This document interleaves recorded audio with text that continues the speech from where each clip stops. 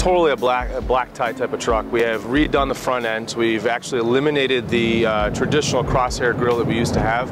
We went to something really blinged out. It's got Ram across the front, full on chrome. I mean, chrome. You go to the side of the truck, there's a lot of chrome. We got new belt moldings. We got a new belt molding up there, and then you go to the back of the truck, and we got Ram around the back. So really, it's about making a statement, I think, is the biggest thing with this truck.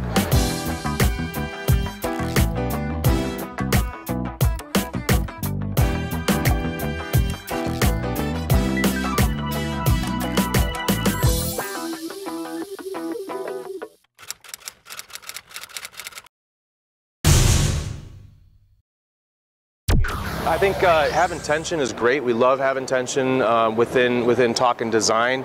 I think to a certain point, people don't know what they don't know and they don't want yet, you know. And I think it's something going out there, trying something different. That's what we're all about here at Ram. So we feel this truck's going to do great.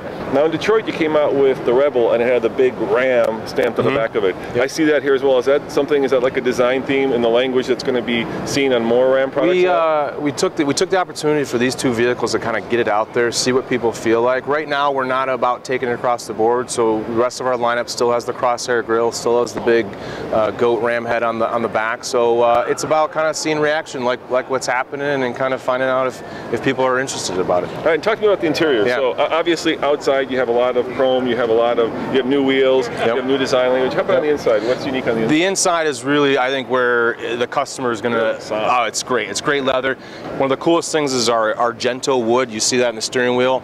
It's actually a black wood with a silver inlay to it, which is awesome. So it's all about little details. I think we want the customer to almost experience this stuff down the road.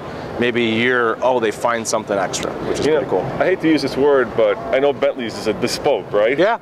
Is that what this is? I would bespoke truck? I would consider that, yeah. This is definitely custom built, custom tailored. Yes, this is a set above anything. To me, it looks like something that you would get if you took it to a custom shop to say, hey, I want it to match my outfit or something like that. That's what we have in this truck. All right, now, have you released pricing yet?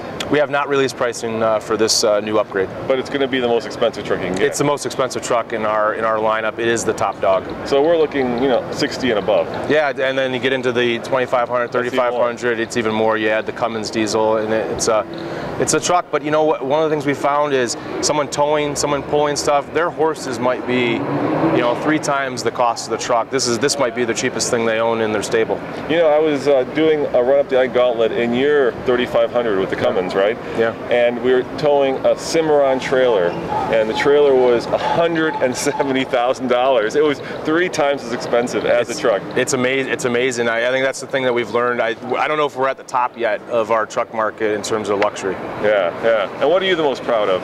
I love our new center console that we've done in the interior. It's actually got a timbre door. It's almost like a roll top desk type of feel to it. You can hide the stuff, and then one of the coolest things that we've done is actually put a cell phone tablet holder that presents it to you, range sizes of phones, and that's something that no one has within our group here, and it's something we've brought into the Ram. Thank you very much. Thank you very much. Appreciate it. Thanks.